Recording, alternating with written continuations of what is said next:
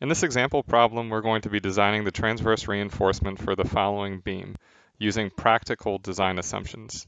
So this means that we're going to have a consistent spacing of our transverse steel along the length of the beam, and also that we're going to use our ACI simplified equation to find our concrete shear strength. We are given our beam length and loading, and we also assume that we have already completed our flexure design, or flexural design. So we have our given T-beam section. We can see that our simply supported beam is resting on bearing pads. So we have 6-inch bearing pads, and we'll assume that our span length is center to center of the bearing pad. So that means that our L span is going to be 24.5 feet minus our 6 inches, which will be 24 feet. We can also see that our beam will be positive bending in this case. So our bottom steel is our tension steel. So our D is from our compression face to the centroid of our tension steel. So our D is going to be 21.5 inches. So the first thing that we need to do is we need to determine our factored shear at the critical section. So we can first find our V max, which will be equal to the reaction of our left support, or our right support. So to find our reaction, we'll take our 8 kips per foot, which is our factored distributed load, times 24 feet, which is our span length, divided by 2. And we'll get our V max to be 96 kips. To find our critical shear, we now need to go from the edge of our bearing out a distance D away. So a distance D away from the edge of our bearing. So we know that the shear at the centroid of our bearing is equal to 96 kips minus 8 kips per foot, which is the slope of our shear diagram, which is also equal to our distributed load, times 3 inches, which is half of our bearing, so to get us out to the edge of our bearing, and then plus our D, which is 21.5 inches. And we're going to divide this by 12 inches per foot to keep our units consistent. So we'll find our VU at our critical section to be equal to 79.7 kips. Our next step is to calculate the required shear resistance at that critical section.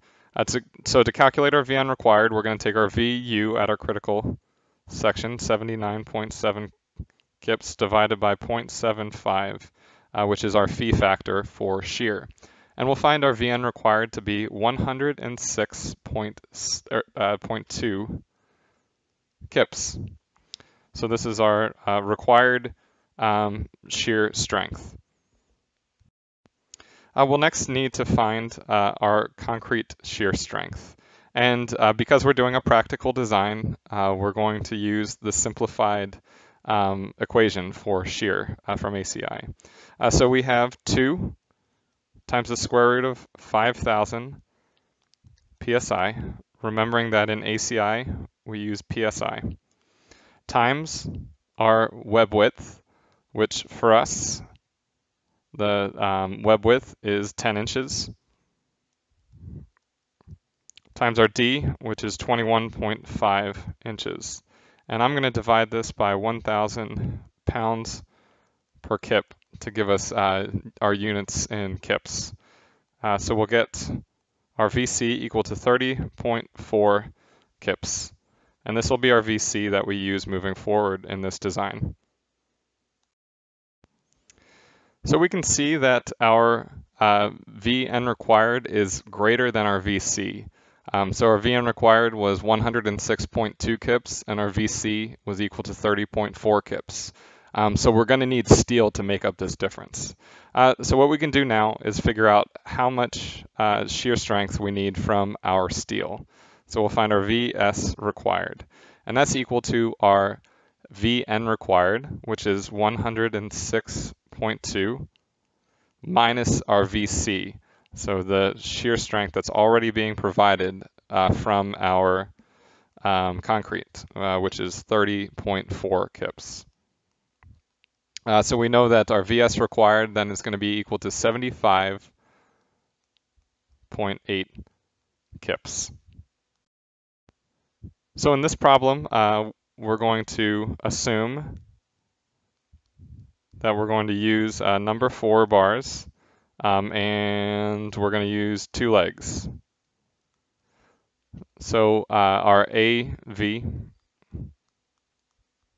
is going to be equal to 2 times 0.2 square inches. So our AV is going to be equal to 0.4 square inches. We can use our AV and our VS required to find our S, or our required spacing. So our required spacing is just going to be our AV, 0.4 square inches, times FY, 60 KSI, times our D, 21.5 inches, divided by our VS required, 75.8 kips. All our units are in kips and inches, so we can find our required spacing to be 6.8 inches. So we're going to round down to the nearest inch. So we're going to use number 4s at 6 inches on center throughout the entire beam length. So next we need to check our ACI max spacing and min steel requirements. And so first our ACI max spacing requirement. So for cases where our VS is less than or equal to 4 square root F prime C times BWD, which will be the case in most instances, we have our D over 2 and our 24 inches. So our D over 2 is going to be equal to 10.75 inches, which is the minimum of these two. So our S max is 10.75, which is greater than our 6 inches on center. So we meet our ACI max spacing requirement. So then we also have our minimum steel requirement, which will be the max of these two values. So first, we have 50 times our BW, which is 10 inches, times our spacing, which is 6 inches, and then divided by 60,000 PSI. So remember in ACI, we use PSI in the code expressions. And we get a value of 0.050 square inches. So then similarly, the second expression, 0.75 times the square root of 5,000 PSI times BW 10 inches times 6 inches divided by 60,000 PSI will give us a value of 0.053 square inches.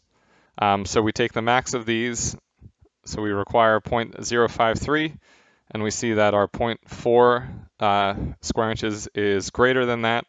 So we're okay with our minimum steel requirement as well. So we have our final design here, or our final bar size, number 4s, and we're spacing them at 6 inches on center. So finally, we need to draw our final section, lay out where our stirrups are actually going to be, and check the capacity. So we'll have the first bar here spaced at 3 inches from the edge of the support. So remember, this is less than S over 2, or less than or equal to S over 2, our spacing. So that will give us our first bar 9 inches from the end, and then 6 inches for the rest of the beam. and we have our 2 legs of steel here. So now we can find the actual capacity of our section.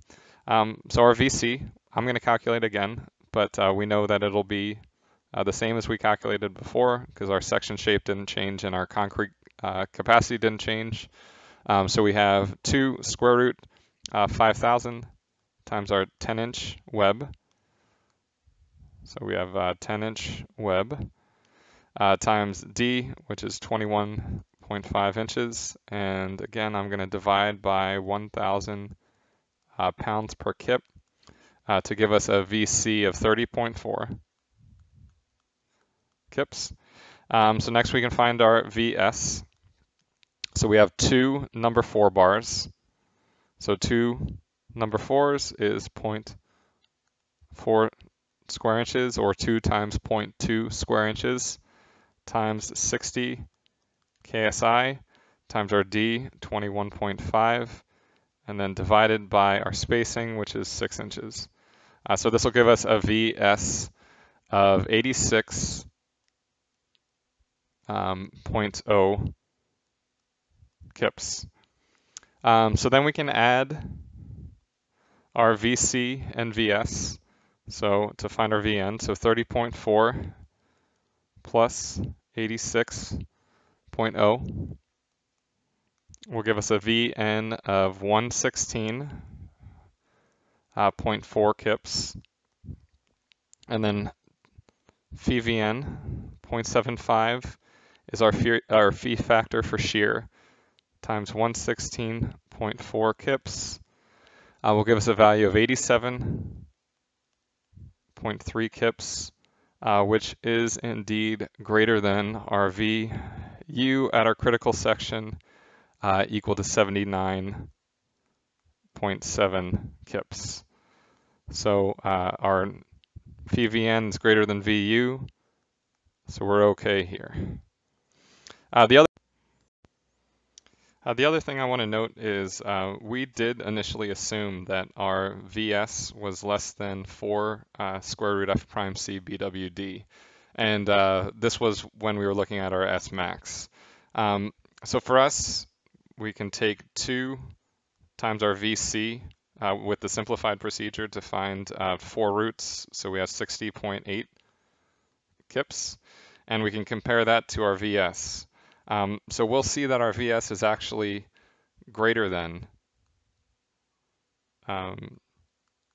it's actually greater than our 4 roots. So this means that our S max is equal to the min of D over 4 and 12 inches. So for us, our D is 21.5. So our S max is actually going to be equal to 5.4 inches. So we can see that in this case, our S max of 5.4 is going to control the design. So we're going to actually need to use number 4s at 5 inches on center to have a sufficient design. So this is what we're going to use for our design. And since we have a closer spacing, we know that our phi VN is still going to be okay.